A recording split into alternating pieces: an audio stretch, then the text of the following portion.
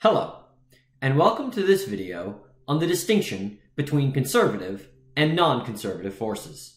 By the end of this video, you should know how to determine if a force is conservative or non-conservative, know which types of forces are associated with potential energies, conservative forces or non-conservative forces, and know how to incorporate non-conservative forces into problems using conservation of energy. Let's begin by considering a ball near the surface of the Earth. The ball begins 3 meters above the ground, falls, and bounces back up to its original height. How much work is done by gravity in this case? Well, work is always defined as the force of interest times the displacement times the cosine of the angle between the force and the displacement.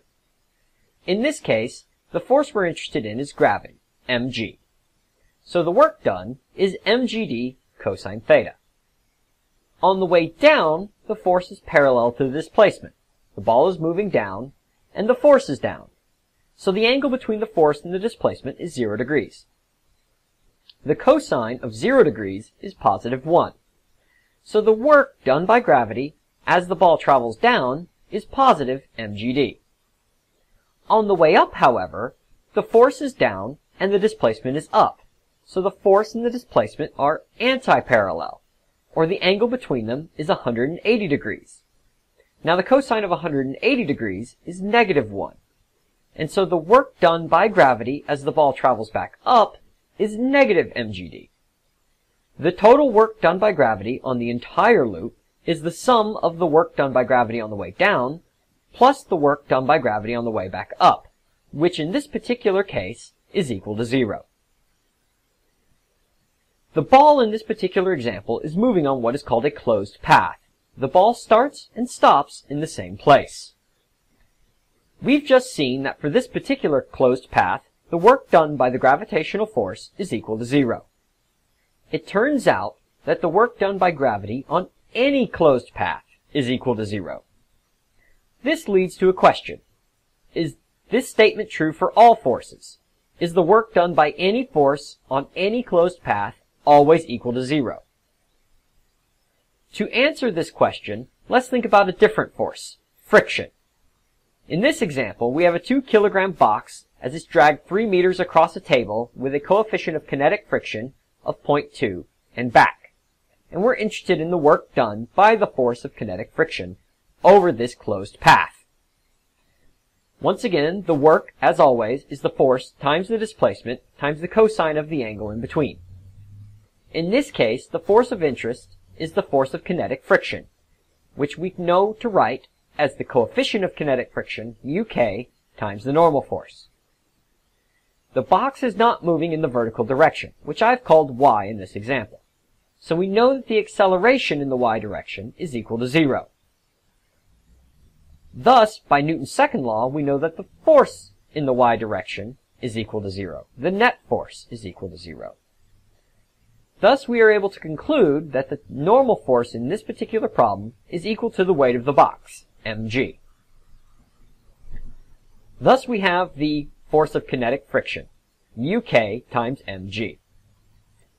As the box is dragged to the left, the force of friction is opposite the displacement.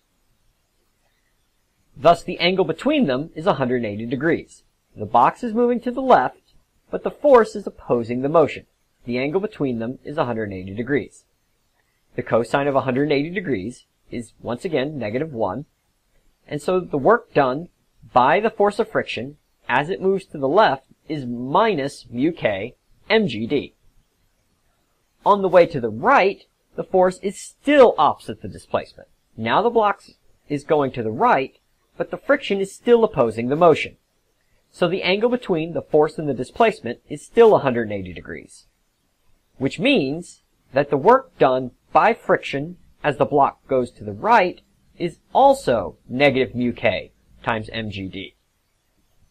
Thus we see in this case that the work done by the force of friction around this closed path, the box starts and stops in the same place, so this is a closed path, the work done on this closed path is minus 2 μk mgd, which is not equal to 0.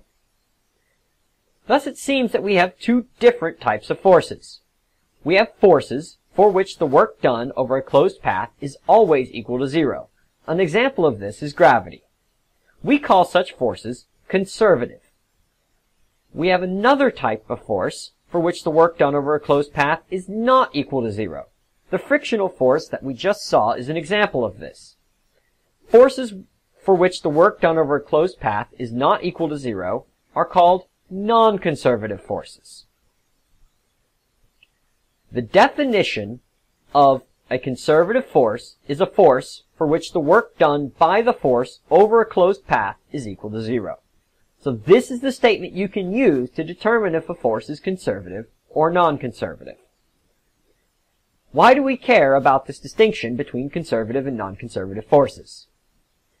Because only conservative forces are associated with a potential energy. To explore this idea, let's consider a block sliding down a frictionless ramp and a block just falling to the ground. Both of these blocks travel the same vertical distance, h. In both cases, the work done by gravity is equal to the change in gravitational potential energy. The work done by gravity is written mathematically as a negative delta U, or negative delta of mgh. The reason we can write the work done by gravity in terms of a potential energy is because gravity is a conservative force. Friction is not a conservative force. Thus, we cannot write the work done by friction as the change in some type of frictional potential energy. So let's summarize. We've seen that there are two classes of forces. Forces over which the work done over a closed path is zero, such as gravity. Such forces are known as conservative. And for these types of forces, we can describe the work done by the force as a change in the potential energy. Work equals minus delta U. We also have forces for which the work done over a closed path is not equal to zero, such as friction. For these non-conservative forces, we cannot describe the work as in terms of a change in potential energy. There is no such thing as a potential energy for friction.